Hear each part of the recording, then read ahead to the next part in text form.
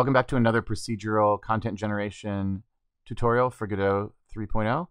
In this installment, we're going to be looking at making random dungeons. For this demo, our goal is to generate a random dungeon, like the one pictured here. And for our purposes, a dungeon is a series of rooms connected by corridors that the player can wander around and explore. And maybe there's things in the room, maybe there's not. We're not going to worry about that at the moment. We want to generate this layout, this random layout of rooms and corridors. Now there's a lot of different ways to go about this, and there's a lot of different popular algorithms for generating dungeons. This is something people have been doing for a long time. Some popular ones are to generate the rooms in different locations and then use maze generation, like we've done before, to generate the corridors between them. But for this demo, I wanted to try something a little different. For this algorithm, we're going to take advantage of Godot's built-in physics engine to create the map. Broadly speaking, we're going to split it up into 3 steps. First, we generate the rooms. Then we find a path that connects the rooms together, generate the corridors along that path, and then we turn it into a tile map that will be walls and open spaces that a player can actually walk around on and explore. So we're going to start with the room. A room in this context is a rectangular space large enough for the player to walk around in, and that can contain objects of interest like treasures or mobs or whatever else you might be populating your dungeon with. So we're going to use a rigid body 2D to represent the room. And this is where the physics comes in. So we're going to start by making an individual room object that we can instance a bunch of to create our dungeon. So here's the node layout. We have a rigid body 2D for the room and a collision shape 2D, which I have not added a shape to yet. We're going to do that in a script so that we can randomize it. So let's attach a script to the room. Okay, so this script is going to we have a size variable to keep track of the size of our room. And then we're going to make a function called makeRoom where we give it a position and a desired size. And that's going to create the collision shape, basically.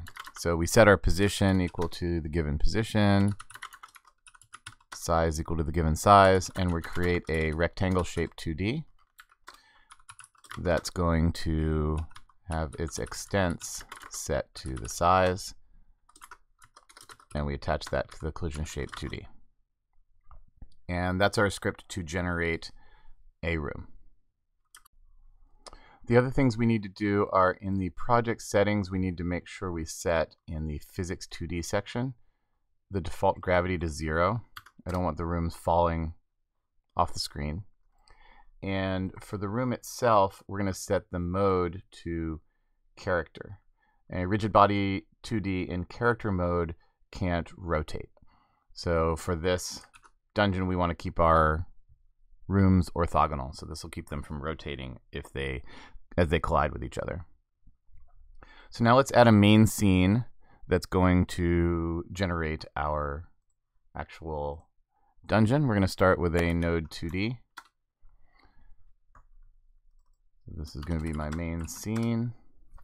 And I'm going to put a plain node in there called rooms that's going to act as a container to hold all the rooms that we generate. In the main scene script, we're going to load the room scene so that we can instance them. And then we're going to set up some config variables that we're going to use. We're going to have a tile size. This is going to be how big the tiles of our tile map that we generate will be. The number of rooms that we want to generate. We're going to have the minimum size is the minimum number of tiles that a room's width or height can be. And max size will be the maximum. In our ready, we want to call randomize to initialize the random number generator, and then we're going to call our make rooms function. And this is going to be the function that generates all of our rooms. So we have a loop. We're going to count to num rooms. That's how many rooms we want to generate. We are going to start out by setting them all to, we're going to just put them all at the center, or at 0, 0. We're going to set all the rooms to 0, 0 to begin with. We're going to make an instance of the room. And we're going to randomize the width and height. So for width, we want a random number between min size and max size. So we get that by saying, picking a random number, max size minus min size. So we pick a random number between 0 and 6, for example, and then add 4 to it, and then you have between 4 and 10. We're going to do that for both the width and the height. So now we have 2 random numbers, so we can now call make room on the new room we made, pass it the position, and pass it our size. And our size is going to be that width and height times the tile size. And then we're going to add that room to the rooms container. All right, so now we've generated 50 random rooms. But if you were to run this, you would see nothing because these collision shapes don't have any visibility. Now we can test to see what's going on by turning on visible collision shapes. And if we run that, we'll see a bunch of squares are popping up and getting pushed apart. But we need to zoom out to be able to see the actual rooms and the whole layout. And we probably want to do some better visualization than just the collision shape debug, because we don't want to leave this on during actual gameplay. So we can add a camera 2D to this scene, set the current to on, and we're going to set the zoom to 10 by 10, and that's going to zoom us out a bit. So that will help us see what's happening. So you can see when we run, the rooms are all pushing each other apart so that there are no overlaps, because that's what the physics engine does for us. So let's turn that debug back off, and instead we're going to draw some outlines for the rooms so that we'll be able to see them. And we're going to do that using the draw function. For a room so for each room,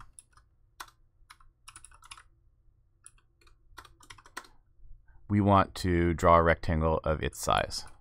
So we'll use draw rect, and the rectangle that we're going to use is room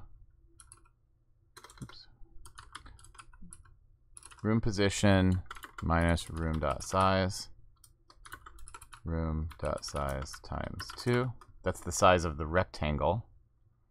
And we'll zoom in here so you guys can see. And we also want to use a color. I'm going to pick a greenish color here, and false, we don't want the rectangles filled in. And so that means that we just need to call this in our process function so that it will update the drawing. Now when we run the scene, we just see the outlines of the rooms as they're generated. Let's also add an input function here so that, let's get up here and give you some space, so that if we press the space bar, so is action press, that's UI select to start with. So if we press the space bar, I want to delete all the rooms and respawn them. So just to give us a quick way to restart. So we want to delete everything in the rooms container, and then call make rooms again. All right, there we go. So now we can respawn our rooms whenever we want by hitting the space bar and get a different collection of rooms. Okay, so this is looking good, but let's add a couple other things. We're going to add another variable here called hspread, for horizontal spread. And what this means is how much we want the room layout to be biased to be horizontal. So like a lot of games, for example, if you're doing this to generate an isometric map, you might want the player to spend more time walking right and left than they do up and down. So you want the dungeon to be laid out more horizontally. So this horizontal spread is going to add some pixels to the position when the room is spawned, and so the bigger we make this number, the more spread out they'll be horizontally. So that just means that here what we want to do is change the starting position so that the x has this value in it between h spread and h spread. And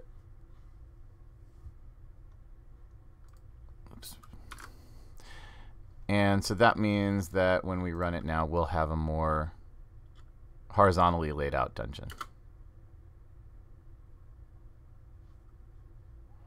Okay.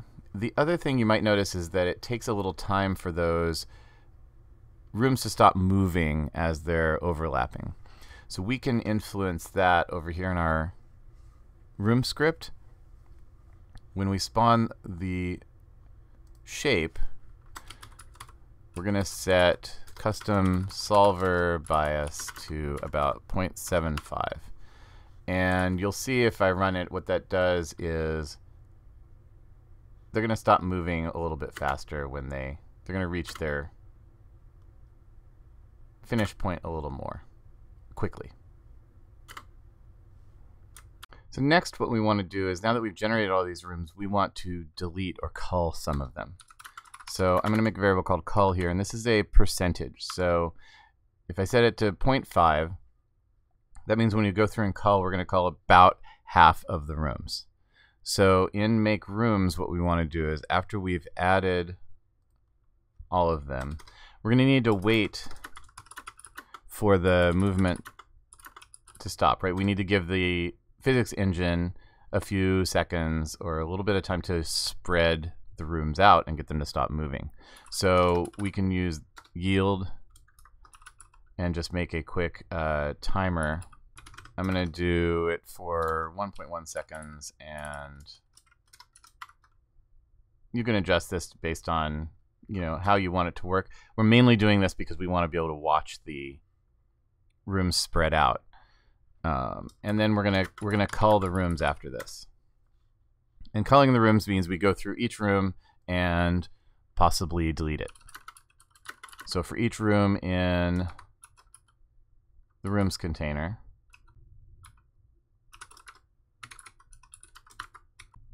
we're going to pick a random number. And if that random number is less than the cull number, we're going to delete the room.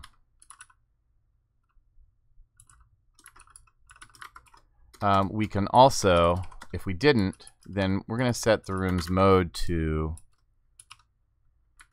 rigid body 2D.mode static. Mode static will turn that rigid body 2D into a static body. So it means it's not going to move anymore or have any collision physics happening, because we're done with that. So now when we run it, what we're going to see is that our rooms are going to spread out, and then some of them are going to disappear to give us a little more sparsely populated dungeon. And again, you can adjust now these numbers to give you all sorts of different layouts depending on what kind of dungeon you're going for. All right, so that's a good start to our dungeon generator. We've got our rooms being generated. We're going to stop here, and in the next installment, we're going to look at how we connect these rooms together, generating a path between them. Thanks for watching. I'll see you in the next video.